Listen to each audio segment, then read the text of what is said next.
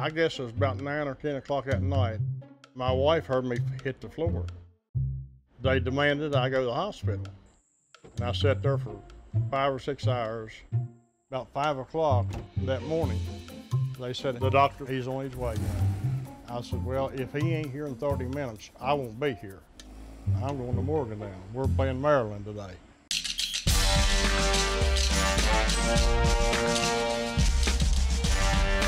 For my dad, for our family, West Virginia football is life.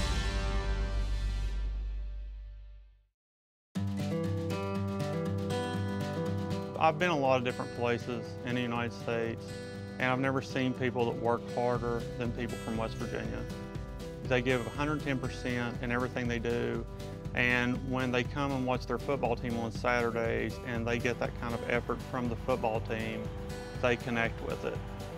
I just love the Mountaineers.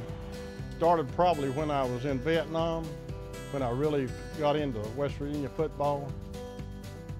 I watched the '69 Peach Bowl on the Armed Forces Network. So when I come home, I started trying to make arrangements to get tickets to come up here to the games.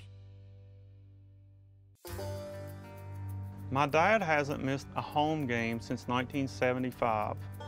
He has never missed a game in this new stadium that opened in 1980. We are at the location of the old Mountaineer Field. In '75 was the pit game.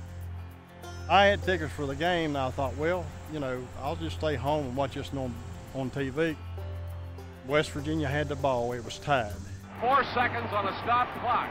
Holy mackerel, can you believe this? And McKenzie kicked the field goal from this end right here to the uprights at that end of the stadium. McKenzie kicks it. It is long enough. McKenzie kicks it. It is good. The ball game is over. What a bomb scene. You haven't seen anything like it. I'll tell you right then, I said I'll never miss another home game as long as I live.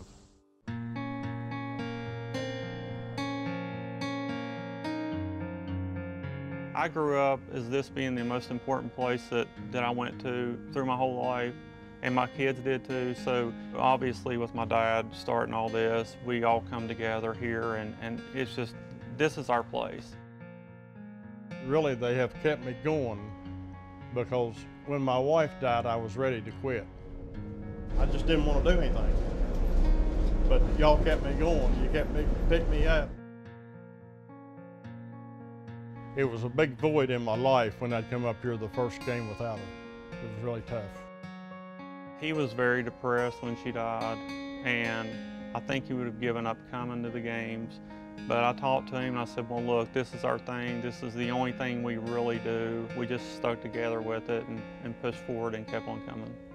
I start rolling back memories, you know, and I tear up pretty good, you know.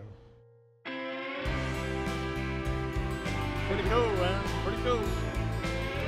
To come to Mountaineer home football games for 43 straight seasons, starting this 44th season, that's pretty amazing. Coming to West Virginia, well, it was so similar. It's so similar where I grew up in Kentucky, and the passion the fan base has, it's important and it means something. In a way, we are shamed by the things we have done.